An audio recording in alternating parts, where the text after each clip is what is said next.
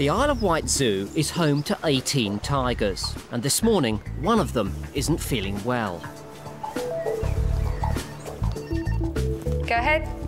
Hi Charlotte, when we let Zena out, we had a look at her coming out there, and her mouth didn't look that great this morning. She had quite a lot of saliva coming out of it, as well as looked the area where where we saw the problem with the tooth. Yeah, okay, Paul, I'm on my way. It's been 2 weeks since the 14-year-old tigress had her hysterectomy. Vet Ian Green removed a benign tumour from her uterus, and she has been recovering well. But the team have now noticed she's suffering from painful teeth. Hi, Paul. So, how are we looking with the teeth? Well, I mean, as it is, just from watching it coming out in it, there's very much a certain amount of discomfort. She spends a lot of time licking that area, Yeah. and she's even using her paw a bit to sort of rub it. So I think there's a fair amount of discomfort. Right, well, I think we should contact Ian then and then put up a plan for probably knocking her out again, and it sounds like it might be an extraction job. Probably. Zarina seems to be in a lot of pain, so the operation will happen today.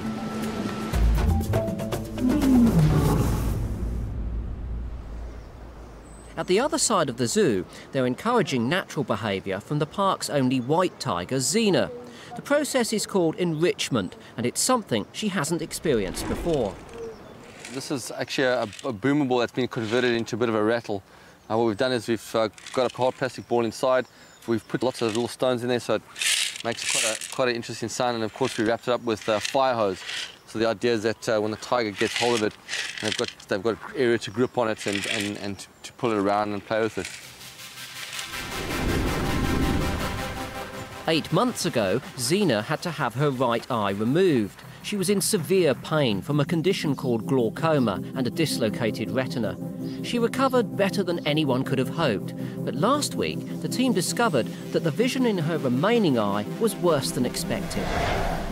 The pole PT didn't really work from that point of view where we could actually get her to work her muscles and that and to jump or to focus. So hopefully with something like this, we'll have a much different sort of comeback, a positive one, because she'll be able to see it visually. It is quite a lot larger. It's on the ground as well, so she'll be focused down, looking down for something, and it's going to be different. It's a different sort of article as well that she can play with.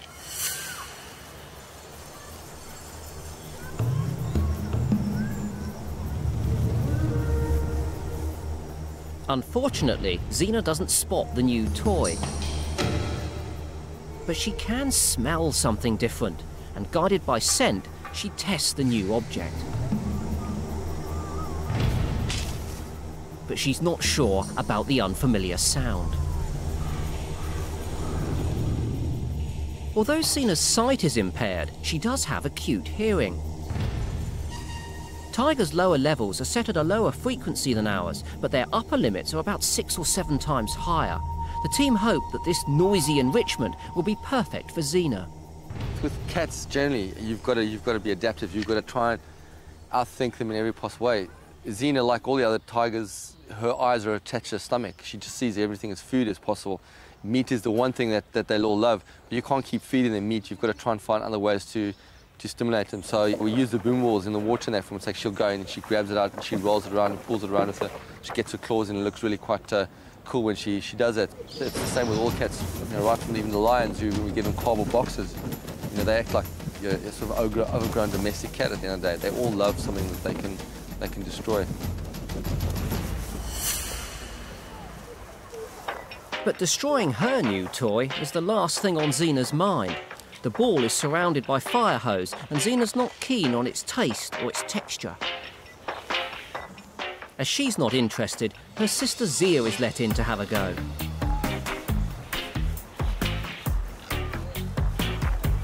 Zia is slightly dominant over her sibling, so she makes her claim. Oi, Zia, come back here. Zia can be a cat that's quite hard to please, but it seems she's taken with this new texture.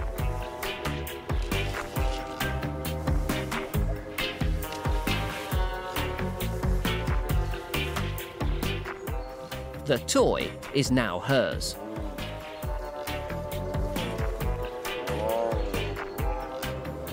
But I think by introducing Zena into it, what we've done is also create a little bit of a competition between the two, because they both want, when they got it, they seem to establish a sort of, it's their toy, even though they don't know what to do with it. I think it's more about sort of maybe more mentally stimulating than physical work, and also it's interesting to see that there's a dominant structure as well with these two females, so it's quite nice. Every nook and cranny is tested and tasted, and Zia's had enough. Zena wasn't initially interested, but if it's good enough for her sister, then it's good enough for her too.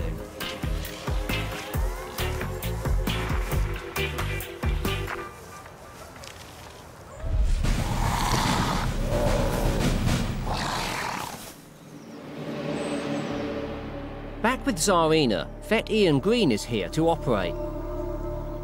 It's a worrying time for the team. It hasn't been long since she had her hysterectomy, and anaesthetics close together can be dangerous. But Zarina is feeling really unwell, so it's the only option.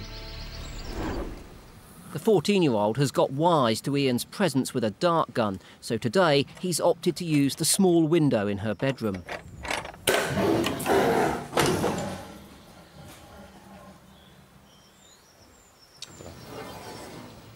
Ian uses a prod to make sure that Zarina is definitely asleep before they go in. She's notoriously difficult to anaesthetise, and if he didn't do this check, the consequences could be disastrous. It's just moved a bit when I... A couple more minutes. Yeah. I think that's an interesting thing. This one piece will make 52 layers. Watch on mobile devices or the big screen. All for free. No subscription required.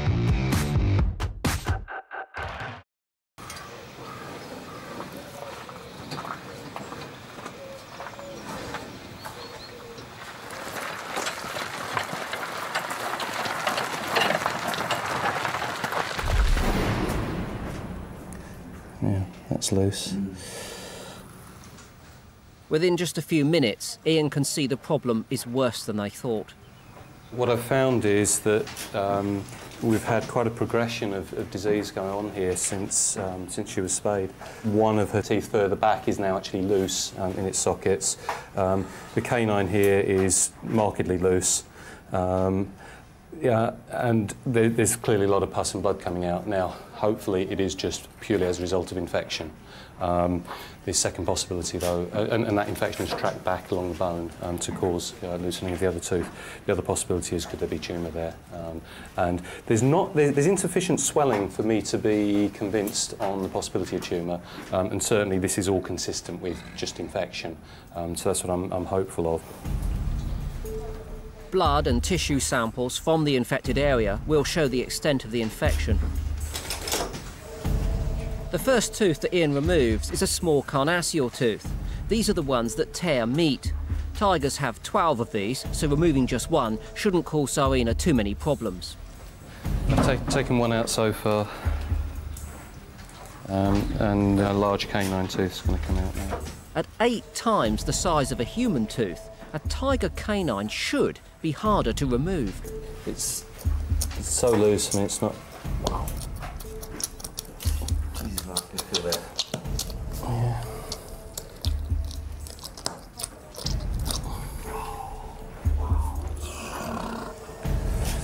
Okay. I'm going to want to send some of that tissue off. With the canine tooth pulled out, Keeper Paul can see something isn't right. Do you think in that flesh on the tooth, is that, do you think it's something to... I am concerned that that's a nasty tumour. I'm now 90% sure this is tumour. Oops. What's the chances of it not being... Sorry, not being malignant? Oh, 0. Yeah, if this is tumour, this is, you know, when you see the changes they've been, you know, just in the last 2 or 3 weeks.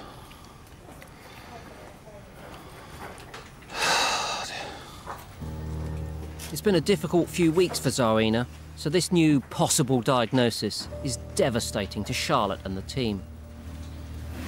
If it is tumour, then we're talking about cancer. So, not what we wanted to find out. We have had a tiger with cancer in the mouth before. There's nothing that you can do. So it's another waiting game. Find out the results from the lab. We'll have that result back in a handful of days, and unless, I mean, if she has perked up dramatically as a consequence of taking these out, okay, she can keep going a little bit longer, but if it is malignant tumour, we are going to have to call it a day. Yeah.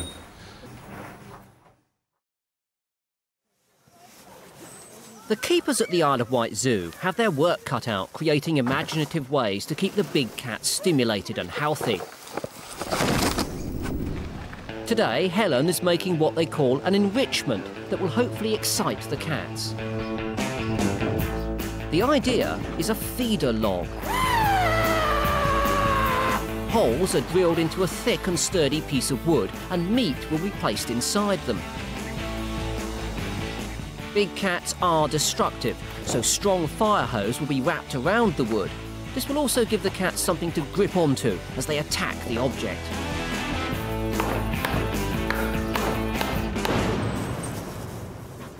First up is Jaguar Chiquita. She immediately spots the log and attacks.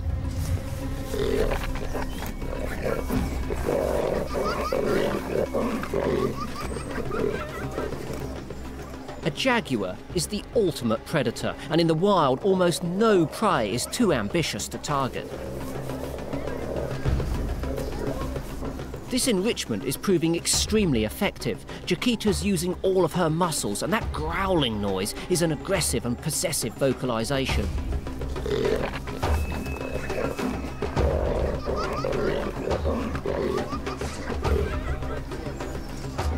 She's letting everyone know that she's particularly excited and would fight to the death to keep hold of her prey. Across the way, 11-year-old male tiger Chandru is also getting his teeth into the same enrichment. And just like Chiquita, he's very excited by it.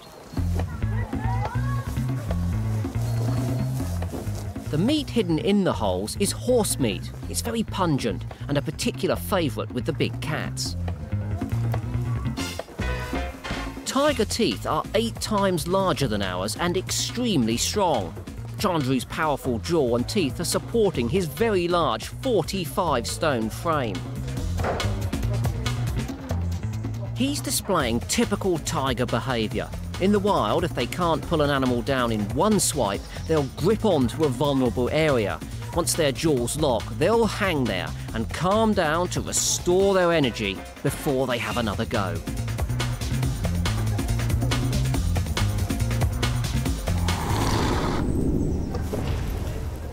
Back with Jaguar Chiquita. She's still engrossed with her enrichment. The jaguar's jaws seem stronger than those of the other big cats, and Chiquita is using them to hold her entire body weight. This constant tension is a brilliant physical workout for Chiquita. She's also using her brain, ears, and her sense of smell. Everything is being put to good use, even her sense of spatial awareness.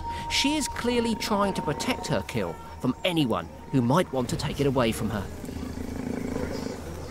It was a very aggressive attack on it. It was almost as if it was a living, breathing animal in her enclosure. It's just the most amazing response, really, yes. She grabbed it with the front legs and used that raking action that they do in the wild with their back feet, and like your domestic cat will. As you grab hold of it, it rakes with its back feet.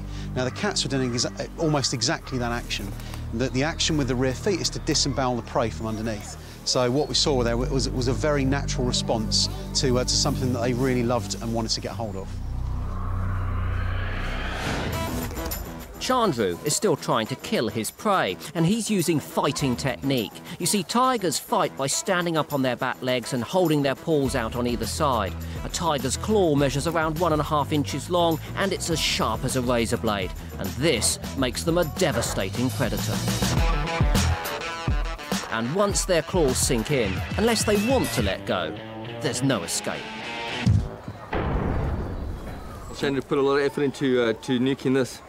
And the fire hose is a pretty strong material, and it's, I mean, it's designed to hold a long lifetime. And he's done some serious work in it. And see, that's where the canine was in through it. So he had a really good time. Look at this, it's good damage.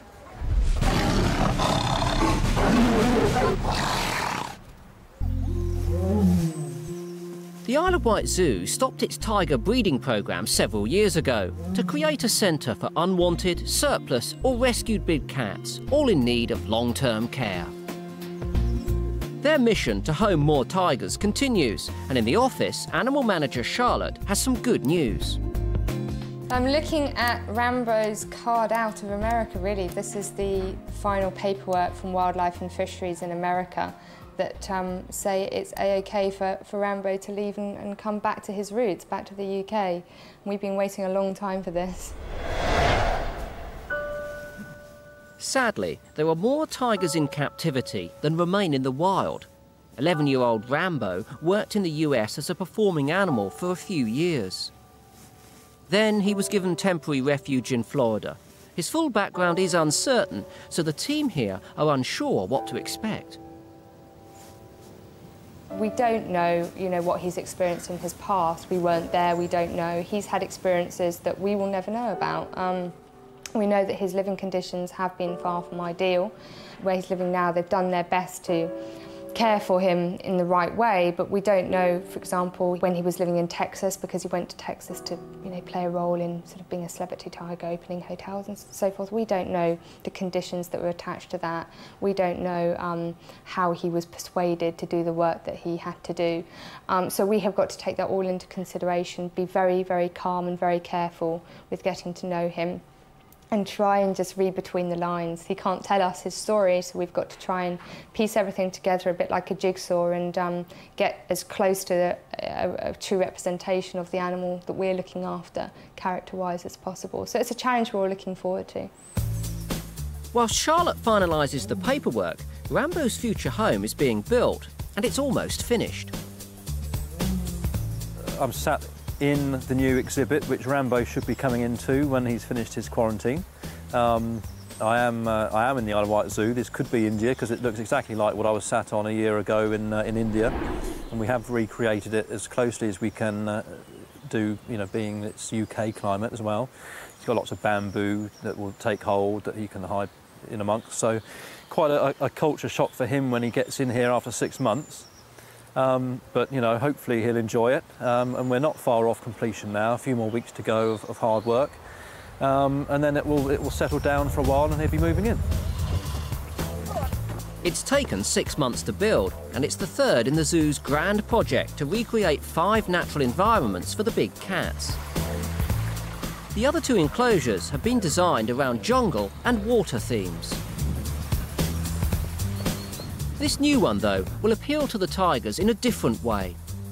Tigers do like to get high off the ground and look down on their surroundings. So we've got the pile of rocks here you can see behind me, which goes up to sort of 6 metres in height, and with him standing on it, he'll be 7 metres up. So he'll be able to look over the whole zoo and the whole of the seafront here, and enjoy his views. At the moment, Rambo is living in a flat area, but this enclosure's design should improve his physical state. He'll be able to climb over the rocks, and he should put some muscle on, so I think that'll be much better for him. He'll be a much fitter cat after a while.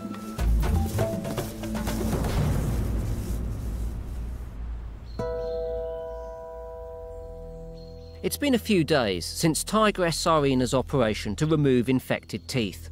The concern was that the mass surrounding her canine tooth was cancerous. Sadly, the results showed that it was. She had an aggressive form of oral cancer. It's quite common in tigers, but it's not treatable. As difficult as it is for the keepers, they have to do what's best for the animal, and Zarina would have been in great pain, so the kindest thing was to put her to sleep. It's never ever easy, and it doesn't matter how many times you experience that, it doesn't get any easier at all, because it's every individual animal, then you've got a different and special relationship with that animal. When it comes to a close, obviously, there's a kind of a mourning period for that, really. So that's the harder end of the job. Zena had lived at the park since she was 18 months old. You know, I've never had a conversation with Zena in the 14 years she was here, but I felt closer to her than to many people. She's been a handful, actually. She's been a handful, but she's been, you know, a tiger that we've enjoyed every moment of, really. You know, she's been a very outspoken member of the cat sanctuary and always held her own. It feels a little bit eerie, to be honest, without her here. Until recently, Zena had been a healthy and active cat, but at 14, she was an older tiger. In the wild, 15 years, and that's it. She'd be a really old lady by then. So, you know, to get to the age of 14 years, you know, then that's not a bad run in the full scheme of things. Although, obviously, when we're looking at things from quite a subjective angle, you know, we feel dreadful, and that's only natural, and that feeling is going to last for a while. But then we're going to be able to reflect and look back and know that when Zena was with us here, we gave her good quality of life, and we were with her, in fact, right to the end, which is important for us as well.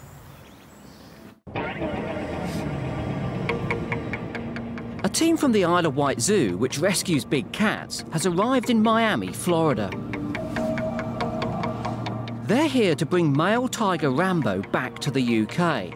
But they have to wait 24 hours, so before they can collect the 11-year-old, they've headed north to see the work of Big Cat Rescue in Tampa. It's the world's largest sanctuary for rescued big cats. The latest statistics are that there's more tigers in Florida and Texas than there are left in the wild. I mean, not only is that horribly sad, it's just how do you regulate that? How do you regulate these thousands of animals? And it's not just tigers, you know, it's also lions and cougars and leopards. The problem stems from the lack of a federal law that covers the entire country. Even if you do have strict laws in one state, it's very easy to drive to a neighboring state which may have laxer laws or no laws at all. So what we really need is a federal law that will encompass the entire country. And another big problem is the fact that there's an industry. These animals are only valuable for a very short time, and that's when they're young. That's when it's still safe to let people interact with them, get their photo taken, you know, possibly pet them, hold them. That's the only time they have any real value. So, and you're talking about an animal that would live 20 years in captivity, and the lifespan that they're useful is less than a year. So it's really an industry that has a high turnover. You've got to produce a high volume of animals to feed the industry. This 45-acre sanctuary is home to 150 wild cats of 18 different species. The cats are confiscated from unusual situations all over the US. We have the white tigress Zebu, and she came from a zoo that went out of business, and she does live with a male lion. And they were raised together. You know, you could speculate maybe they were going to try to make white ligers. A lot of places do try to crossbreed the two, and that is possible. When you're talking about genetics and saving these animals, that's just a ridiculous thing to do. But they're here. Cameron has had a vasectomy and Zebu has been spayed, so we have no chance of any ligers at Big Cat Rescue. But they do get along kind of well, which is sort of amazing because the tigers are solitary animals, and then when you have the lions that live in the prides and the big groups, they're sort of social, but they figure it out. I think they don't speak quite the same language some days, but they, for the most part, they get along very well. Hi. Hello. Hi, how you doing? Good, how are you? Yeah, not too bad. We bought the bushes ready for you. You did, it's nice and raining. It's great. Charlotte and Greg's work in the UK is similar to the work done here at Big Cat Rescue. They're at the hardcore end of things here in the States, rescuing cats from, you know, literally seconds away from being euthanized because they've been kept as pets. You know, and these guys are working religiously to try and take in as many cats as they possibly can. And a similar situation to ours, obviously, where we're all trying to help in a very messed up world, basically, and educationally as well, to get the message across to people. That's what these guys are doing here, and yeah, just interesting to see how that corresponds to the work that we do, really. This week, Big Cat Rescue collected 4 new cats who've retired from a life as performers.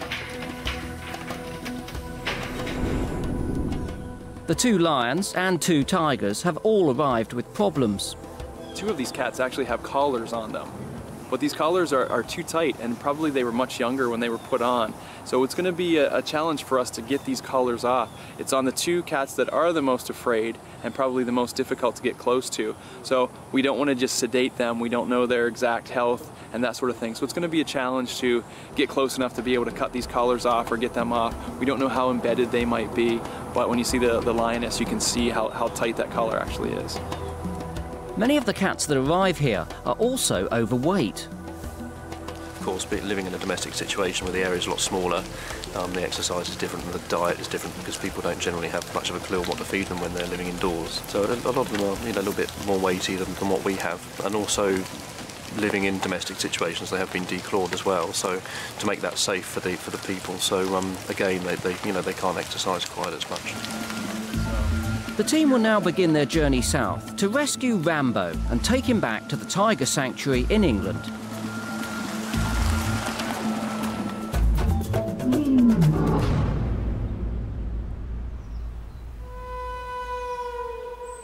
The big cat care team back on the Isle of Wight are on another mission. Just like domestic cats, tigers suffer from arthritis, and the older they are, the more of an issue it can become.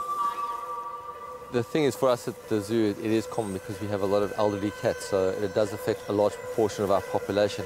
But I think generally with any cat, be it lions or tigers, eventually they will get arthritis. So it's not a species specific. And as it is for us at the zoo, we've got 18 tigers, so we have a much bigger population. So we tend to think, well, wow, we've got a real problem here.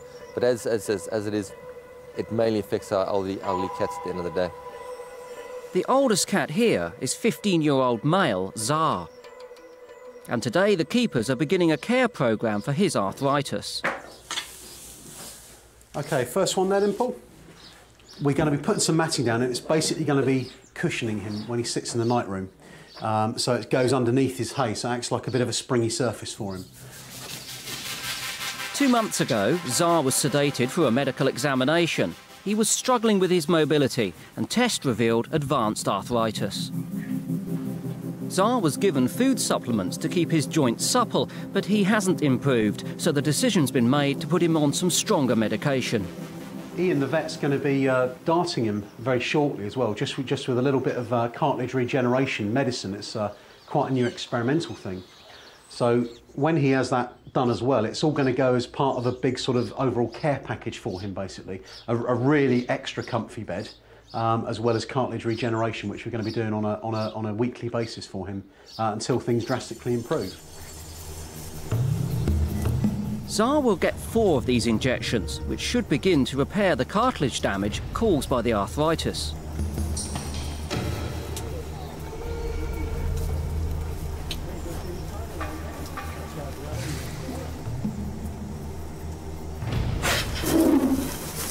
He does still clearly struggle, you know, particularly on cold, damp days. But on the other hand, he's not totally crippled. He's still mobile. He's still getting enjoyment from life. We just want to make sure that we keep that enjoyment at as high a level as possible for as long as possible. This is basically, I think, it's just a trial at this stage to see how it's going to work with him, how it's going to affect him, and if it works, there's a good chance we're going to try it with the other cats that have got arthritis and see how it progresses from there.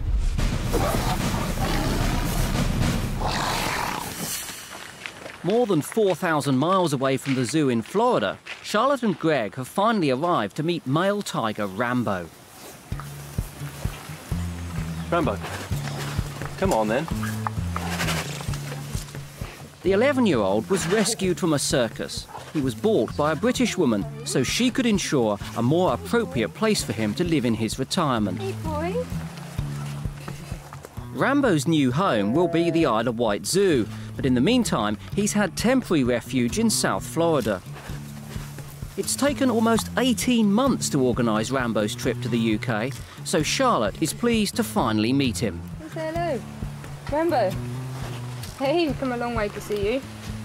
Come on, boy. He's not actually quite as big as I thought he'd be, but he's a nice, friendly cat, coming up and chuffing, and seems quite relaxed. Obviously, he doesn't know what's about to happen. He appears to be in good health. The man who looks after Rambo and the other big cats here has very limited resources. Both he and Rambo's owner don't want to be interviewed. He has done his best. It's in a prime spot for hurricanes, and he was hit badly 2 years ago, and, you know, and the funding isn't there. Government funding, it's not open to the public, so, you know, he's doing his best, but, you know, there could be a lot more done for these animals, really. And there's a lot of big cats here in areas which are really, really unsuitable, and the quality of life is pretty appalling, I imagine, for them, so it's a relief to move one out, but, you know, there are many more. It's a pity you can't help them all, really. But there's a problem which could stop Rambo's move.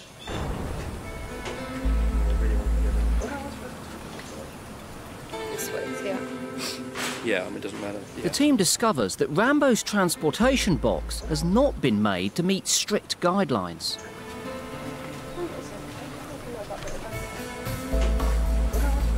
Unless changes are made, Rambo isn't going anywhere.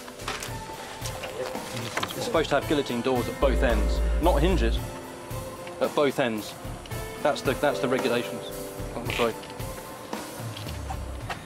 It's not just about, you know, making sure that all the air transport regulations are fulfilled and CITES regulations, but obviously it's got to be, for us, practically manageable when we get back to the zoo, which is why we also attach certain directives that said it needs to be, you know, built in a certain way so that we can actually get the cat safely to where it needs to be when we get back to our facility as well.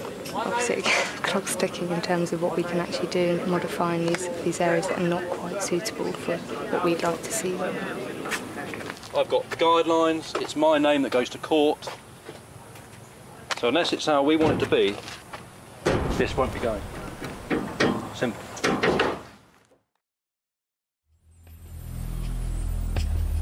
In Florida, the team from the Isle of Wight Zoo is facing problems with Tiger Rambo's transport box. It hasn't been built safely enough for his 20-hour journey to England. I could do it, but it's going to be 2 o'clock in the morning before it's done. I tell you that right now. Because that side, I didn't even cut the wood out. The door is there. Yeah. You can cut it out with a jigsaw when you get there. The man who's been looking after Rambo does not want to be interviewed. And he's reluctant to make the changes because he thinks that the box does follow US guidelines. The problem is, he isn't considering British regulations. This wouldn't get me from Chester back to the Isle of Wight without someone nicking us for it. And that might be why there's a problem over here with cats being kept by people in their back garden, because the laws are so slack, whereas we don't have that because they're not. And that's the difference, I think. You know, you've got this sort of thing going on, and, you know, that sort of behaviour I'm not really into, to be honest. I've come here to do, you know, to help out and do a favour. I'm not really into this. I don't need this sort of I've just bloody flown here, you know, for a 2-day trip to bring him back, not have a lecture on what I'm doing. Normally, Rambo would be darted just once with sedative to get him safely into his travel box. Then he'd be released at the end of the journey through the box's sliding door. But his temporary carer is suggesting that he should be darted a second time when he arrives at the Isle of Wight Zoo and then carried into his enclosure. But too much sedative is dangerous, and Greg and Charlotte aren't happy. You got enough drug to knock his ass out 4 more times afterwards because this is high potency. I spent $860 on these drugs. No, we've got drugs. It's just I wanted to avoid having to knock him out again after the journey. That's the easiest part. Right after he gets there, you knock his ass out. When he wakes up, he's in a new enclosure. I'm not listening to that. But the CITES shows guillotine. As long as you keep on and don't do what we want, then it won't be moving from this spot. I would feel happier if we went ahead and tried to achieve what we could achieve on the different door mechanism, and then if there was a real issue with darting him and moving him the other end, you know, we don't know what state he's going to be in when he gets back after his travelling, and it might be that the vet would take, you know, say that he's not happy to do that. That shows the solid on the outside. After some persuasion, things begin to look a little bit more positive. Yeah. The latest is they're rushing down to the hardware store because that's just about to close. But the door where I wanted it originally when he started being a bit awkward about it, he's now going to make. So it can go right into the bedroom. So we've been all around the houses in the last hour, but we're now back to where we wanted it to be in the first place, and he can now do it. Okay? Everyone's getting on at the moment. So.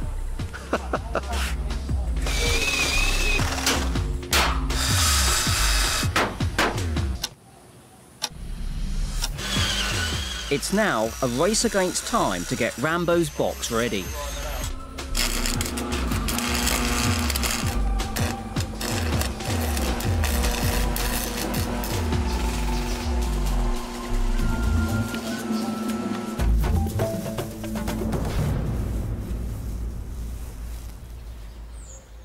Back at the Isle of Wight Zoo, Keeper Helen has got a special treat for one of the tigresses.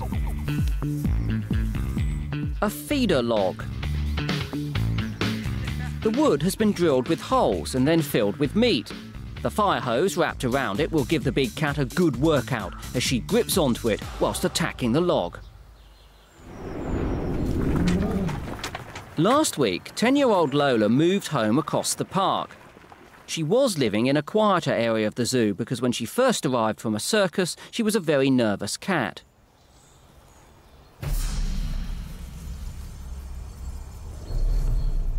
This is her first time in her new outside enclosure. There's lots to explore, but it's the feeder log that catches Lola's eye. When the other cats do this exercise, they tend to attack the log from below and try to pull it down.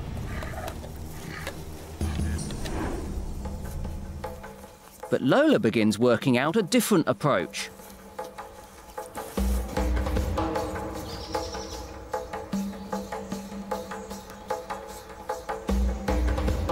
So eventually, the log will remain completely in her grasp.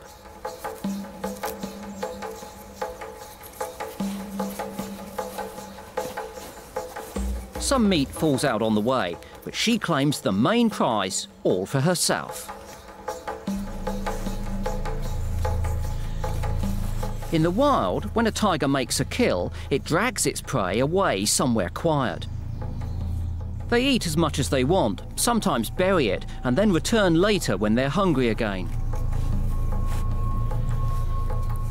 Lola wants to drag off her prize, but she can't work out that the log is tethered at the top of the platform. The tigress is getting an excellent workout. She's had constant tension on her muscles and used dynamic force to lift the log. Big cats expend energy in short, sharp bursts, and this is what keeps them in top physical condition. And all the while, Lola has just one thing on her mind: taking the log off to her patch.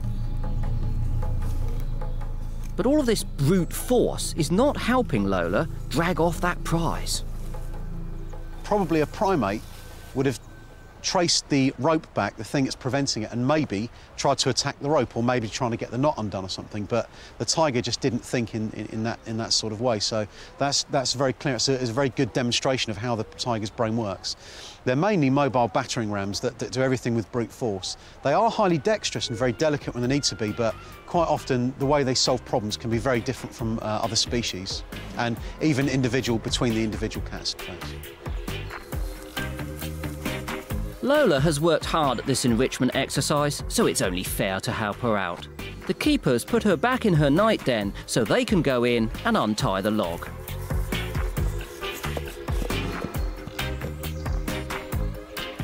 And as expected, the tigress soon makes off with what's rightfully hers.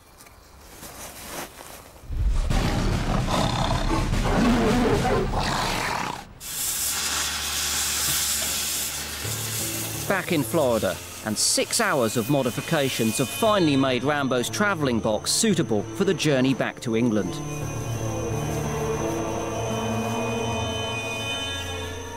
Whilst he's still in his enclosure, he needs to be darted with sedative so he can be moved safely out into the box. But now it's dark. This is not going to be easy.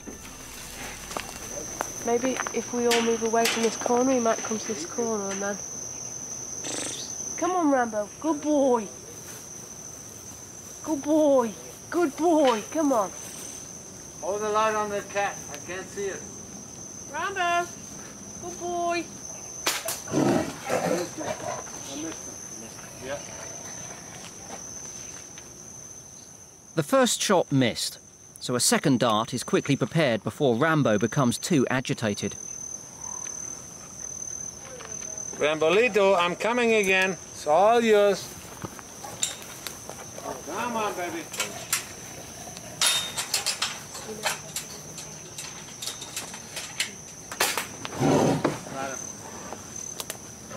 You got it? Yeah. Now keep it up. Hold it up. Yeah, hold it up. I go slow.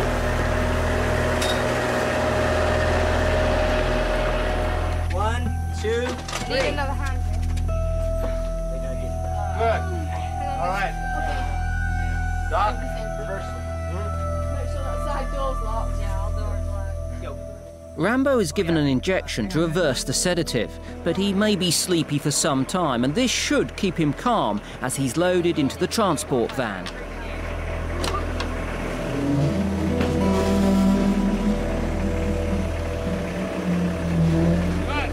It's in the early hours of the morning, about 3:30 in the morning, 6-hour drive ahead, but he's set off, so we're just about to head off too. The whole process has taken a ridiculous amount of time. You know, we've got it done, but really it could have been a lot smoother. Rambo finally begins his 20-hour journey to England.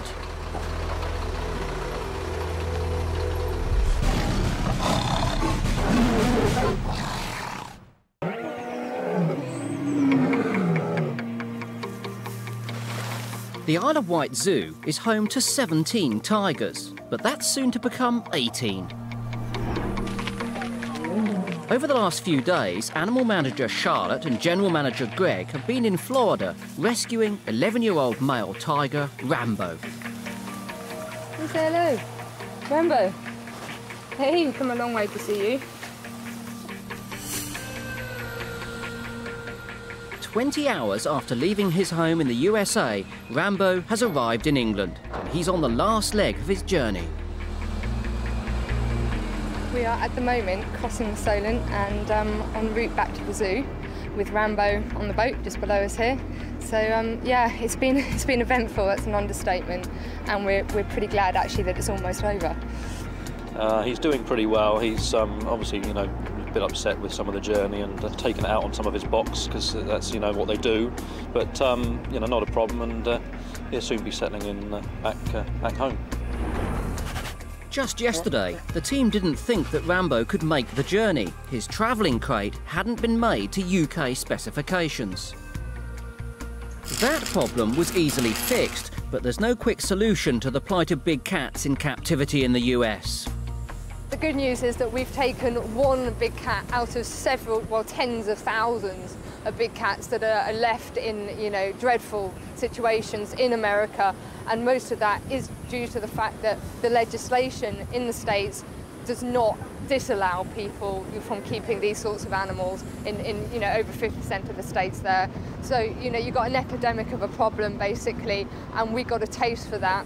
One of the sanctuaries that we went to whilst we were there, we're doing a really fantastic job, but as they said to us, they may turn away 300 animals a year that they can't cater for. So you see the scale of the problem. We'd love to be able to do more. We'd love to be able to take more of these animals that are desperately in need of a good home, ex-pets, ex-circus and so forth. But then obviously our responsibilities always lie with the animals that we've already brought into our care. So we just have to see how things go, and when there is an opening, then obviously we'll pursue it, and there's going to be no shortage of animals, hoping, I guess, that they would come and be able to live with us. In less than an hour's time, Rambo will arrive at the zoo, and his rehabilitation can begin.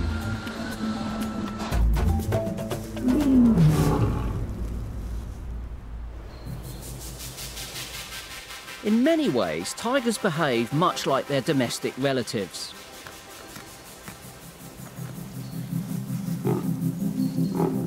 But in others, they're very different.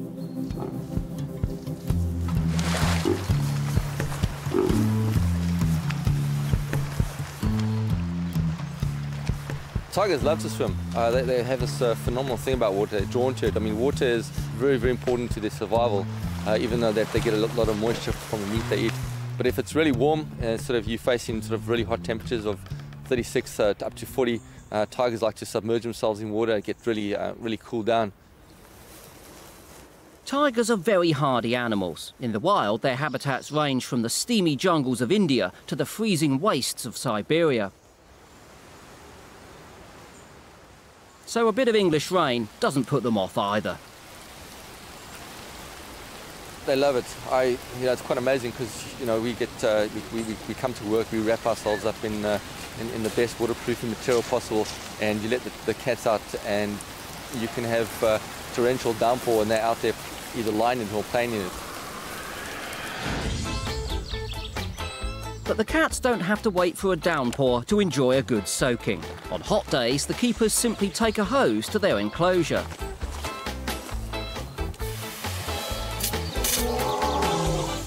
Big cats are lazy, and in the heat they're even less active, so the water is a good way to encourage movement. White tigress Zena is particularly fond of water and immediately spots the spray. Zena only has one eye, and the sight in it isn't very good, so this is a perfect way for her to use her other senses. She can feel where the water is. And as usual with Zena, everything is tested by taste. Her sister Zia, on the other hand, isn't interested. She thinks of herself as a more upmarket cat, well above everyone else. Zena, however, is more than happy to muck around and get wet, but her play is quite gentle.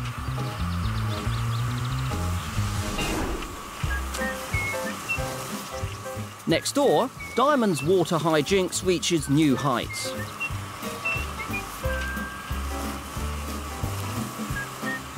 Tigers don't think like humans, and although we know he can't catch the spray, Diamond is sure that he can.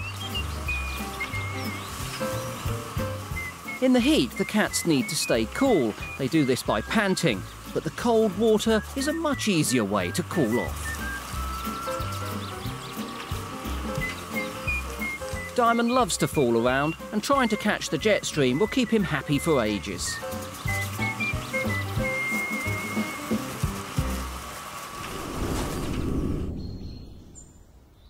At last, Rambo and the team have arrived at the zoo. Home sweet home. Yeah, great to be back. Hopefully now everything goes smooth, and within half an hour he'll be cozying down on a nice straw bed somewhere. Hang on, it's okay. Okay. The first person keen to meet Rambo is the big cat's supervisor, Paul. He looks really cool. He looks much smaller than the photographs, because in the photographs he looks like Chandru size. Oh, and you look at him, it's like really small. Rambo's journey took 20 hours, and apart from making a small peephole for himself, he seems to be taking it all in his stride. He's coped really well. I mean, he's not had any sedatives, and that's quite normal if you're flying animals and obviously they're at altitude, and the last thing you want to do is be giving them sedative because it means they can't regulate their body temperature properly. So he's, just by his own strength of character, I think, he's just actually been fine. We've been checking on him regularly and making sure that he's okay, and at the moment he just seems to be quite curious, actually, more than anything. He's relatively calm, so it makes our life easier, and obviously for Paul and for the team when they're rehabilitating him here, if he's not come here highly stressed, then obviously that makes their life a lot easier as well. So yeah, it's looking really positive at the moment. 15 staff have been called in to help move Rambo's box out of the van, and it's not going to be easy. Because of the sheer size, and it's really awkward trying to get it out with machinery. We're having to put it out by hand to be able to get hold of it, really. It's as simple as that. It's not a very easy job when the whole thing weighs 1,300 pounds. So I'll leave them to that bit. I've had enough excitement for the last few days.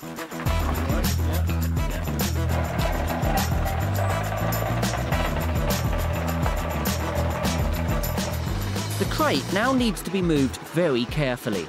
Balance is the key, as Rambo could be moving about inside, and if it topples over, the consequences could be devastating.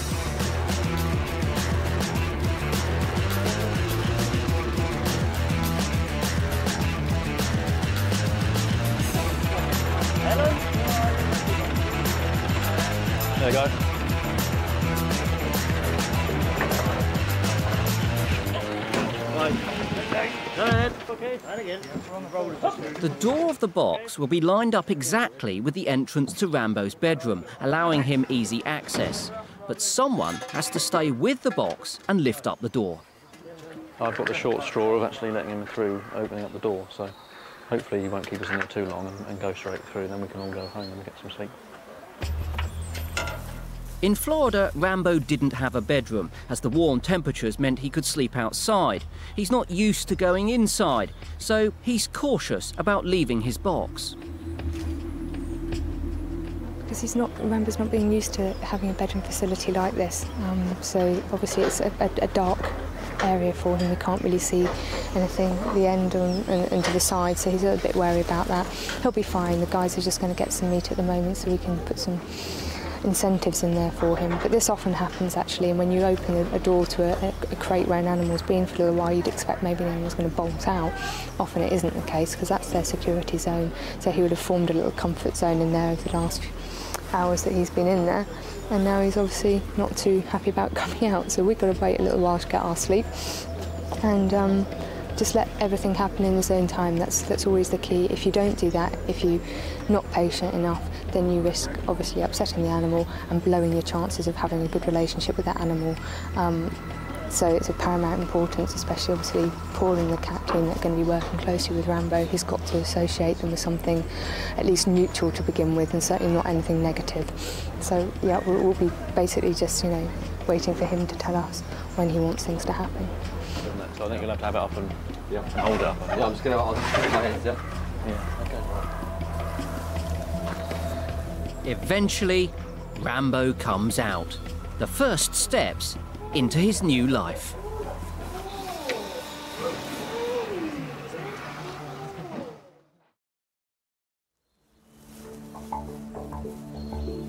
Looking after big cats isn't easy. They're lazy and love to rest.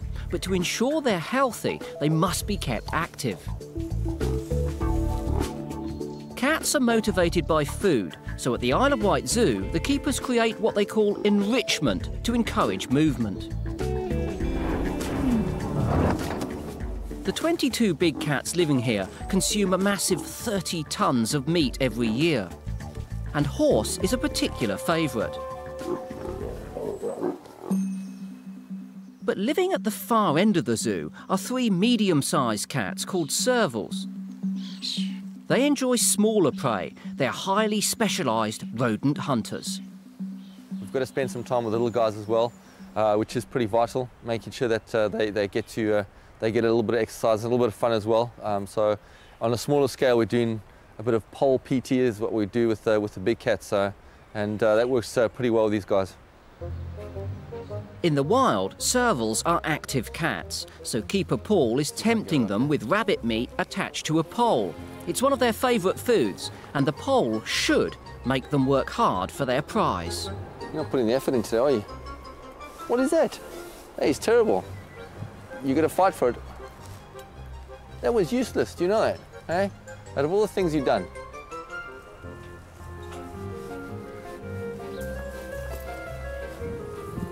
Shingy. Shingy.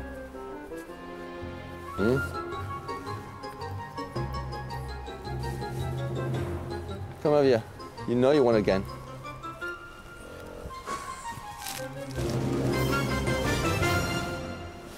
Well, it may have been a very half-hearted attempt, but Shingy got her prize, and she's enjoying tucking in. But as big cats are so lazy, it's important they don't overeat, so the keepers have to come up with enrichment that doesn't always involve food. This is a Hessian sack for Jaguar Chiquita. It's filled with hay that's been soaked in men's aftershave. I know this might sound strange, but as well as food, cats are also motivated by scent. Scents are very important to cats, and what they tend to do is when they go around marking their territory, they pick up on other scents as well. They're picking up other signs from cats, from their faeces and their urine. This is very important. It tells them important messages, who's actually passed that way. Then they know if there's somebody in their territory. Chiquita immediately sees the sack and is instantly drawn to its unusual scent.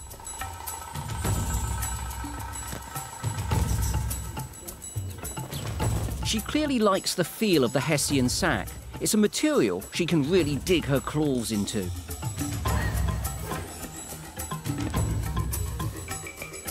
Jaguars have an extra sense to us. It's a sort of cross between taste and smell, which they activate by opening their mouths and inhaling. It's known as the phlegm response. Chiquita is clearly taken with this smelly sac. That was a really good result. Really pleased with that. 20 minutes is a very good result for working with a jaguar. Normally, we're not quite sure if you give them meat feeds and things, they don't spend very much time with the boxes that contain the meat. So we're very pleased because there was no meat used today. It was just the hay and the straw. So, yeah, very good result. Now Chiquita's used a burst of energy, it's time to catch up with some much-needed rest. After napping during the day, the cats have plenty of energy conserved to get to grips with their evening feed. At the zoo, this usually takes place in their night dens, but tonight, it's happening outside.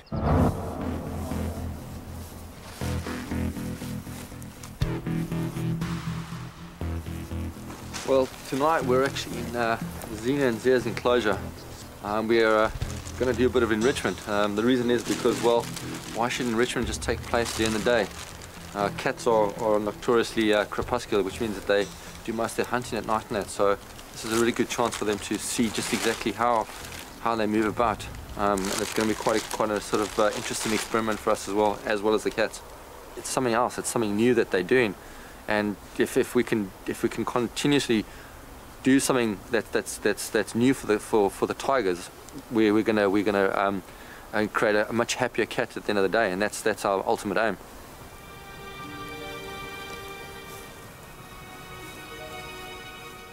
Zia and Zena immediately smell the meat in their enclosure.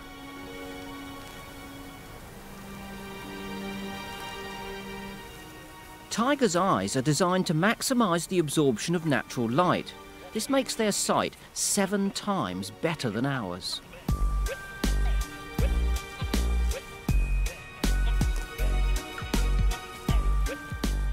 Night enrichment opens up a whole new world for the cats, and Zia's natural hunting instincts definitely kick in.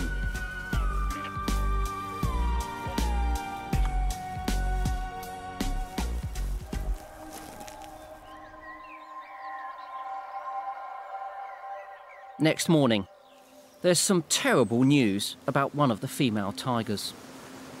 Well, real shocker. Last night, Paul was putting the cats to bed, the routine in the evening of letting the cats into their night dens, and Natasha failed to come in, so when he took a closer look, he found her lying down on the side by one of the huts in the outdoor enclosure. Seemed to just be resting, was in a quite natural position to be resting, but very soon realised that there was just no response at all, and basically had found her dead. Natasha's death has come as a complete shock to everyone. Charlotte and the team need to know how and why she died, so vet Ian Green is here to perform a post-mortem. We found that there didn't seem to be any signs of struggle in the enclosure, like, sort of, if she'd been, digging in the ground. It just right, like so just laid down peacefully and gone. Right. Okay. And previous days she'd been perfectly normal? Yeah, she's eaten every day as well. Right. She's eaten her food every day without any problems, so she's taken that quite well. Right. She's in good body condition here. Her gums look a little bit pale and her tongue looks a little bit blue. That could be for a variety of different reasons. One possible reason with her dying fairly suddenly could be if she'd bled out internally. But we'll find out in a moment. Firstly, Ian will look at Natasha's internal organs. If there's nothing conclusive there, he'll have to look at the brain.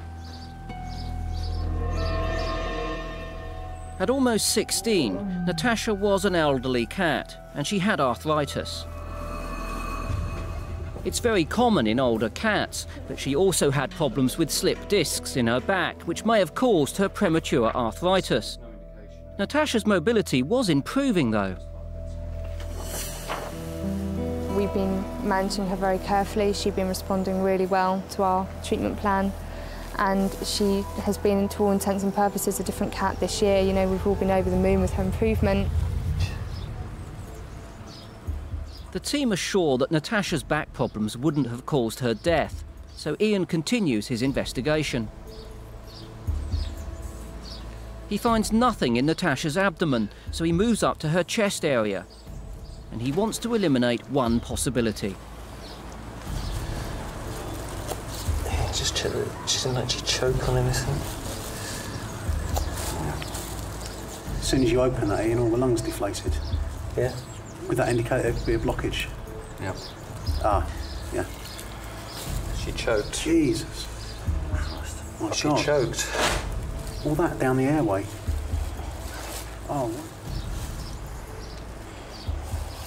Basically found a large lump of meat that was halfway down her trachea and halfway down her esophagus. It had wrapped around in a kind of U-shaped bend. That really is bizarre. But yeah, I'm afraid she choked to death. Of all possible causes of death, this was the last thing the team expected. Yeah, what can you say? We didn't know what we were going to find, simple as that. You know, she had been perfectly healthy apart from that ongoing back troubles, but tragically they had been improving, and then it comes down to something as freak as a piece of meat. You know, obviously we're careful with the kind of meat that we feed them and the sizes of meat that we feed them. We wouldn't feed them a narrow, thin strip of meat. You know, that was a good size, normal piece of meat that we've been feeding for years. You know, we've fed thousands of times. And there was some reason why it didn't go down as it should have done. So it's a difficult one, you know, to deal with and get your mind around, really. It just takes time. It would be, you know, a little time for us to get used to the zoo without Natasha in it.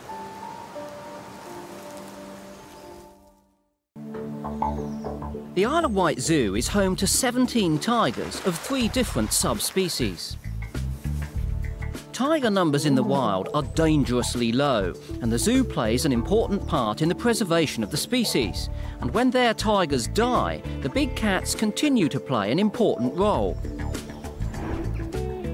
Today, the animal manager, Charlotte, has travelled to the National Museum Scotland in Edinburgh.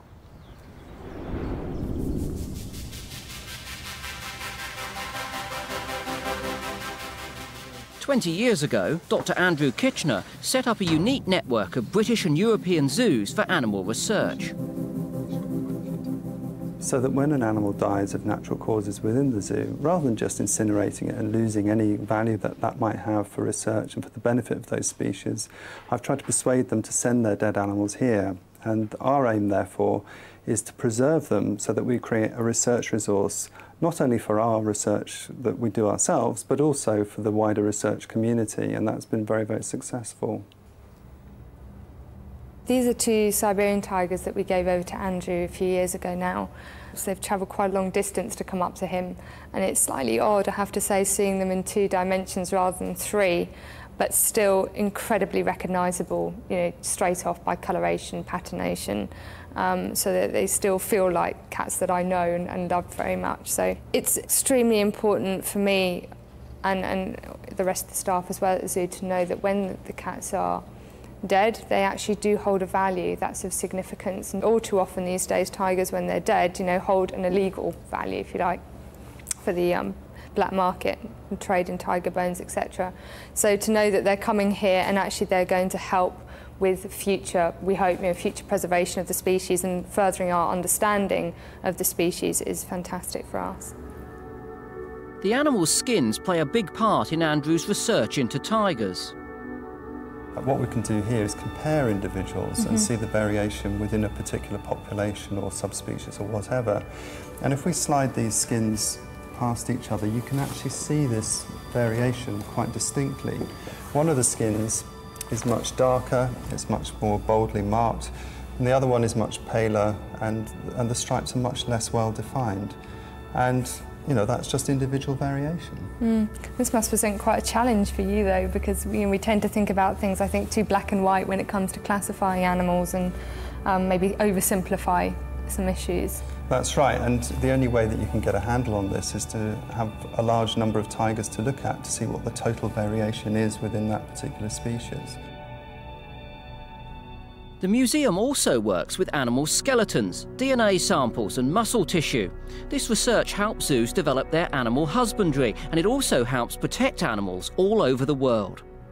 We can also contribute to the banning of the trade in tiger parts, because we've been developing atlases of tiger bones that enforcement agencies can use to identify those bones that have been illegally traded.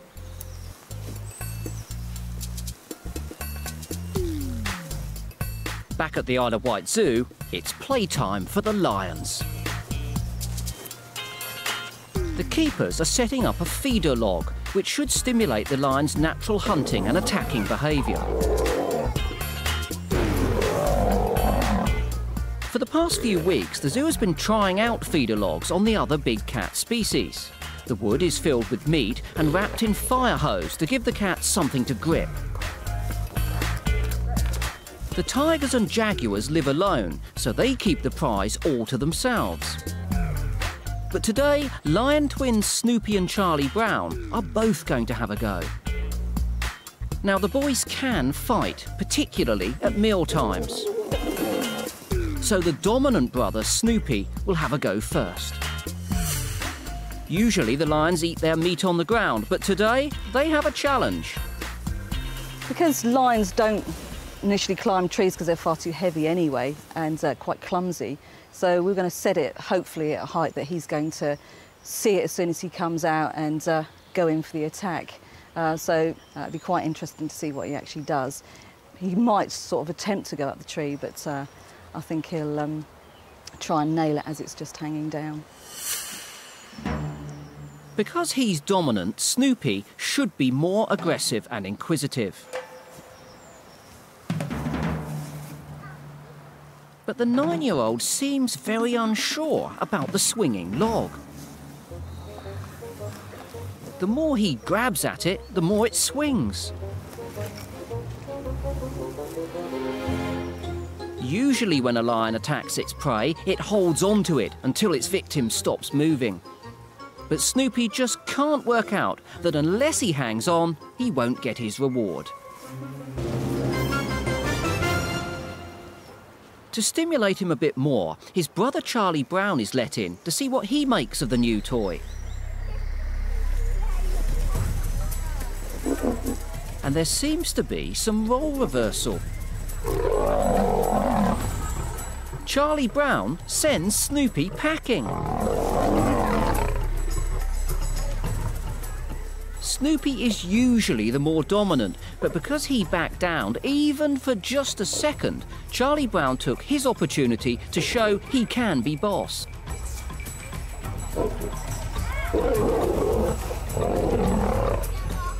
Charlie's veins are very pumped up, which shows he's enjoying attacking the log and using all of his muscles.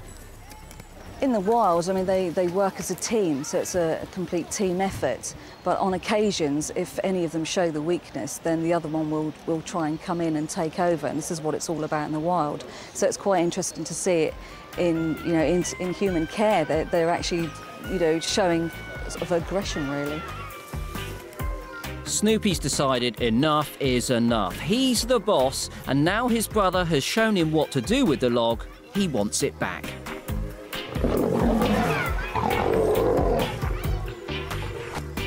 He grabs his prey and holds it steady.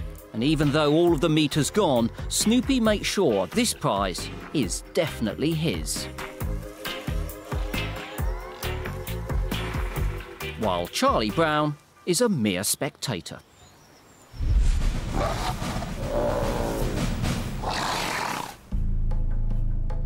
National Museum Scotland is home to 100,000 species of dead mammals and birds for research. Everything is analysed, from the skin to the bones. I mean, the advantage of sending animals here is that we do get a chance to look at their skeletons in some detail and find out what's wrong with them. And the problem when the animal is alive is you can't get close to it, you can't x-ray the important bits necessarily. So by collecting lots of information from lots of different captive animals, we can build up a probability that at a certain age it'll be suffering this condition or it'll be suffering that condition at that age. And that allows the zoo world to take a much more informed decision about how they're going to treat these animals. The Isle of Wight Zoo has sent 5 of its big cats to Andrew for research, and one in particular has shown significant findings. OK, Charlotte, here we have the vertebral column or spine of Shere Khan, the Indian tiger, who you sent to us 5 years ago now from the Isle of Wight Zoo. As you know, he was very old, he was about 24 years old. He was an old boy. Much older than any other big cat that we have in the collection. And it's quite interesting that he has these sort of arthritic-like problems along his vertebral column. And if you can see here, you see these sort of funny bony growths developing around the articulations here and also underneath. And in fact, in this case, the 2 vertebrae are actually fused together. Wow. And this happens when these bony growths just grow into each other, and the whole vertebrae fuse together. And it's very unusual to find this in a cat. In fact, it's the only cat we have that shows this. It's very common in bears, it's quite common in human beings even, but it's very unusual to find it in a cat. You haven't seen it in big cats before? No, no. But we don't find all big cats like that. But we got 2 tigers that were 13 and 14-year-old tigers, and they fed every day by climbing a telegraph pole to get their meat. Yeah. And they were super fit tigers. There wasn't an ounce of fat on them, and they would just leap and bound around. It was a tremendous sight. And unfortunately, these animals died, but when we looked at their skeletons, they were perfect. There wasn't anything wrong. So I suspect activity levels may have something to do with this. The Isle of Wight Zoo does use feeding poles and devices where the cats have to reach and move for their food.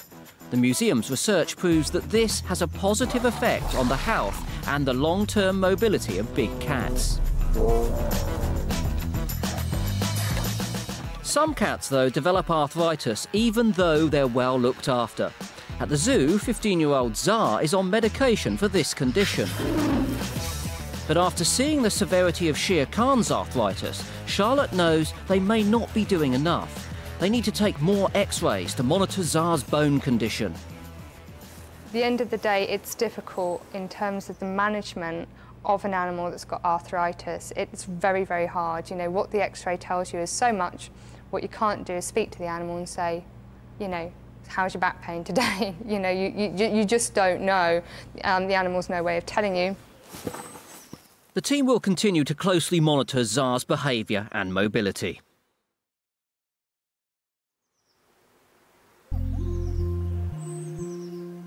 It's been a challenging year for the Isle of Wight Zoo's only white tiger, Zena. The sanctuary has worked hard to keep her happy and stimulated in her enclosure since an operation to remove her eye. Some of these enrichment techniques worked, and others didn't. But it's hoped today the keepers have found something that will really test her remaining senses.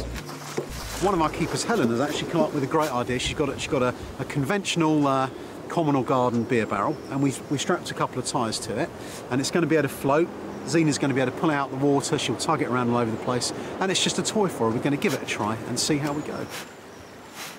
And there's an added extra. Because Zena has very poor eyesight, the barrel is filled with stones, which should make this a perfect audio game.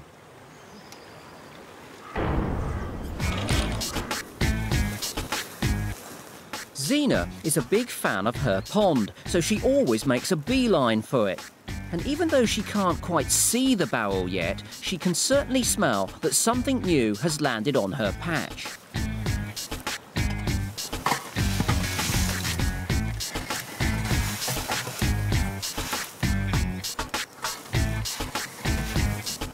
Zena is drawn to the different textures of the rubber and the metal. And it doesn't seem to taste too bad either.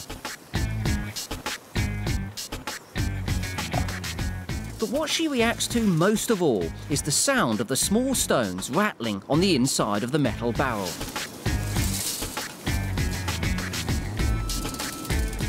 Tigers have a short attention span, but Zena has no intention of letting this go. So this audio enrichment is proving to be the perfect workout. Maybe the slight smell of beer helped, but she seemed to like it, and she seemed to do lots of things with it, and there was no food involved, so that's quite interesting. It will soon be time for Zena's sister, Zia, to be let out into the enclosure too. So Zena cleverly decides to drag off her toy and hide it away in the bushes.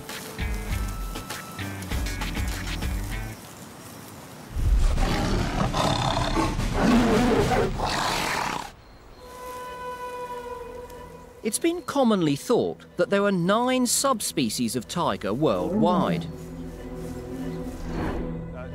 But over the past 10 years, Andrew Kitchener's research has shown that it's not as clear-cut as that.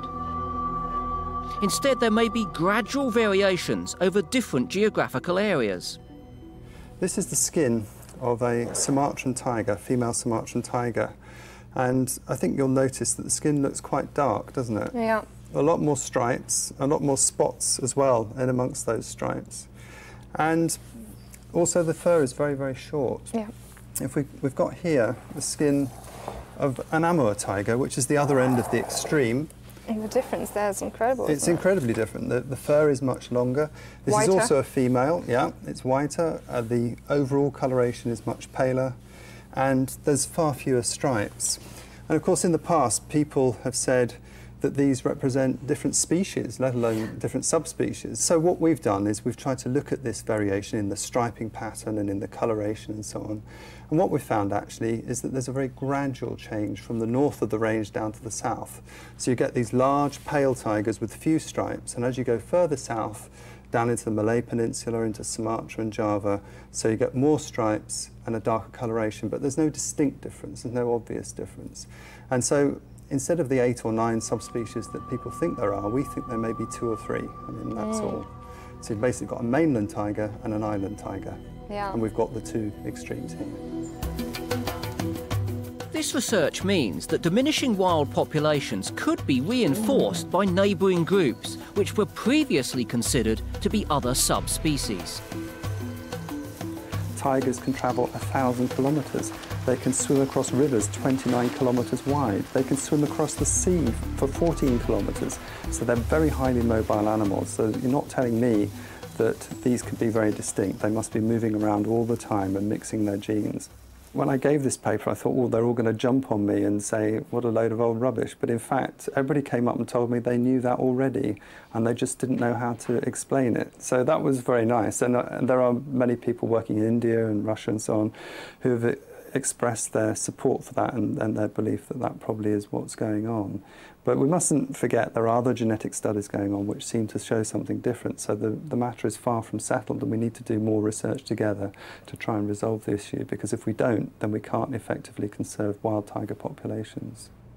Sadly, it's too late for one particular subspecies of tiger. In this box, I have a very sad footnote to tiger history, because in it we have the skull of a Javan tiger. Wow. As you know, there are no tigers on Java anymore. Yeah. It's extinct and became extinct probably about 30 or 40 years ago. So unfortunately, the only remnants we have of this once proud animal are skins and the skulls and other bones in museums. And it would be incredibly sad if that's all tigers ended up this way. India is home to half the world's remaining wild tiger population. Their numbers have dramatically declined because of poaching and habitat loss. In 2002, it was estimated there were over 3,500 tigers left in India. But a new census this last year has revealed much more concerning news. There are now only half that number.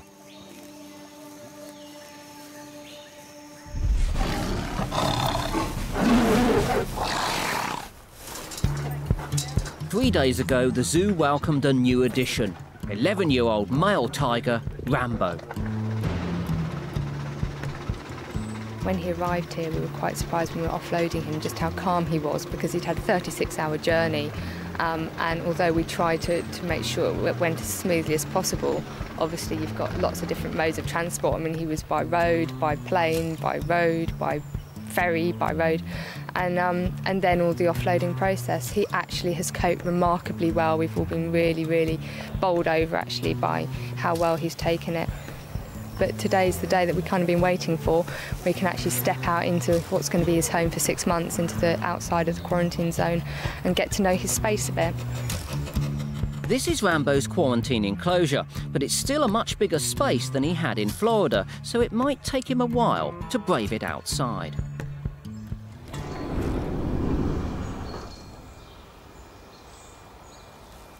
But true to his confident form, the new boy starts to explore in a matter of seconds, and once he starts, he can't stop sniffing.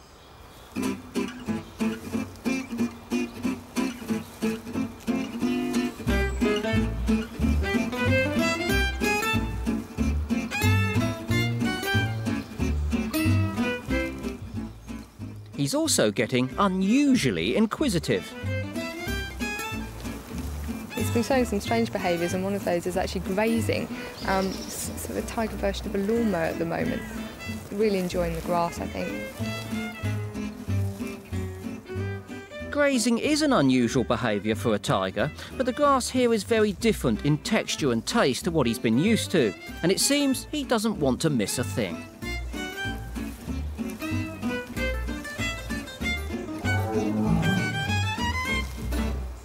The platform, vertical scratch pole and the den are all things that Rambo hasn't experienced before, and they've kick-started some of his natural tiger behaviours. He now has some things he can actually scent mark. Rambo has symmetrical bare patches of skin from where he had to lie on a concrete floor, but the thick grass outside and the wood wool in his night den will soon make this better. At 11, Rambo is an older tiger, but he's well-toned. Now he has more physical things to do and plenty of stimulation, his mobility and muscle tone should get even better. But for now, Charlotte and the team couldn't be happier with Rambo's progress. Absolutely amazing. Anyone that bet that he'd be coming out after 5 seconds would have been right. It literally looked like he was at the end of his quarantine period rather than stepping out to start it. So yeah, we've been blown away. This cat is absolutely amazing. We're just really enjoying watching him enjoying himself at the moment, and just being, you know, really settled in his environment already. It's great. I don't know how long he's got left to live, you know, maybe 10 years. But let's hope that he's going to live those 10 years, you know, with a life that's of good quality for him. So, yeah, we feel that, you know, we really have fulfilled our role in that respect. There are now more tigers reported in captivity in Florida and Texas than there are left in the wild.